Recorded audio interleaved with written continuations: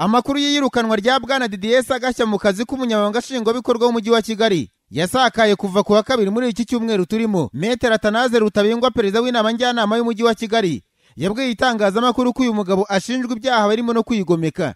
Metero Rutabingwa Atanazi kandi yabwiye ikinyamakuru igihe ko amakosa engineer Sagashya yakoze akomeye mu kazi.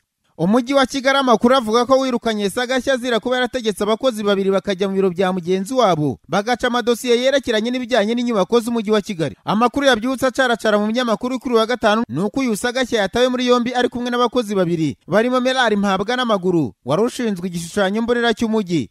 Hafunzwe kandi Bwana Twahirwa Enos wari ushinzwe ubugenzuzi mu myubakire. Umuvugizi wa polisi y'u Rwanda ACP Theos Badege yatangaje ko hashize iminsi ibiri engineer Didier Sagashya nawe ari gukurikiranwa n'ubugenzacyaha bwa polisi kuko ngo yatawe muri yombi ku wa gatatu ni muri iki cyumweru. Uyu muvugizi w'igipolisi cy'u Rwanda kandi yavuze ko Sagashya akurikiranwaho ibyaha bibiri birimo kuzimangatanya ibimenyetso ndetse no konona inyandiko. Aba bagabo Merari Mpabwa n'amaguru ndetse na Twahirwa Enos bombi ngo bakurikiranyweho icyaha kimwe na Sagashya. Ingingo ya 570 imwe mu gitabo cy'amategeko y'ibyaha mu Rwanda ivuga ko gutwika, kurigisa, guhisha cyangwa kwangiza ku buryo ubwo ari bwo bwose inyandiko ya leta cyangwa bwite cyangwa ikindi kintu cyashoboraga koroshya itahurwa ry'icyaha, imenyekana ry'abatangabuhamya cyangwa ihanwa ry'abakoze icyaha. Uwakoze iki cyaha nishwe igifungo kuva ku mwaka umwe kugeza ku myaka 3 n'ihazabu y'amafaranga y'u Rwanda kuva ku 300,000 kugeza kuri 1,000,000. Nawe ingingo ya 609 muri kino gitabo n'ubundi ivuga ko umuntu wese uhimba cyangwa suhindura mu buryo ubwo ari bwo bwose inyandiko, ashyiraho umukono cyangwa igikumwe bitari byo, yonona inyandiko cyangwa imikono, asimbuza abantu abandi,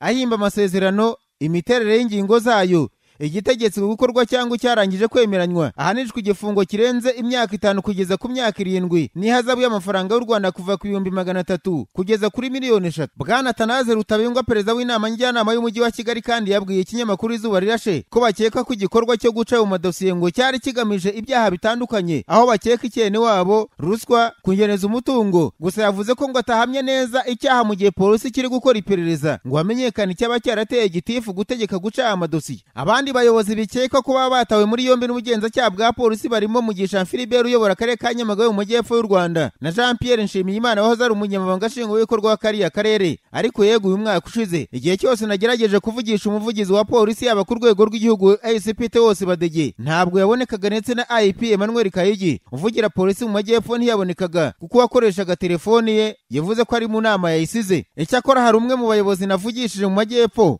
yirinze kugira byinshi yemeza kuri ritabwa muri yombi kuko ngo bitari mu nshingano ze, ariko yumvikanaga nk'ufite amakuru nubwo hataramenyekana impamvu nyamukuru itabwa muri yombi ry'abayobozi muri Nyamagabe. Ariko mu minsi ishize itsinda riyoboye akarere rirangajwe imbere na Mugisha Philibert riherutse mu nteko ishinga amategeko muri komisiyo ishinzwe ikurikiranwa ry'umutungo wa leta PAC bisobanura ku micungire mibi y'umutungo ndetse n'amasoko yatanzwe mu buryo budasobanutse. Mu gikorwa giherutse cyo kumurika imihigo uko uturere twarushanyijwe imbere y'umukuru w'igihugu, akarere ka Nyamagabe kaje mu myanya ya nyuma. Byabaye nk'ibitungurana kuko ubusanzwe Nyamagabe yari imenyerewe kuza mu myanya ya mbere. Mu mibare kandi yerutse kugaragazwa n'ikigo gishinzwe ubwishingizi RSSB mu mezi 3 ubwisungane mu kwivuza butangiye, intara y'Amajyepfo iri ku mwanya wa nyuma. Akarere ka Nyamagabe nako ntigahagaze neza muri mituweli cyo kimwe na Nyaruguru ya nyuma ku rwego rw'igihugu. Muri Gashyantare uyu mwaka nibwo Sagashya yabaye umunyamabanga nshingwabikorwa w'umujyi wa Kigali asimbuye Matabaro Jean Marie wari umaze igihe kuri uwo mwanya kuva mu 2010 yanitse asezera